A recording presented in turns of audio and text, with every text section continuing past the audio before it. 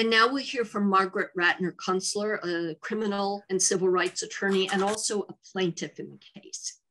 As a criminal attorney, I don't think that there's anything worse than your opposition listening in on what your plans are, what you intend to do, and your conversations. It's a terrible thing. And it's treated by the United States courts as a terrible thing.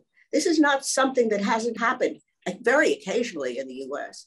And the result has very often been a dismissal of the indictment. I'll give you one example, and there are others who will give others. In the Wounded Knee case, there was an FBI agent who listened in at the door and reported. He also did a couple of other things like dealing with a witness. The judge in that case dismissed the indictment for gross misconduct.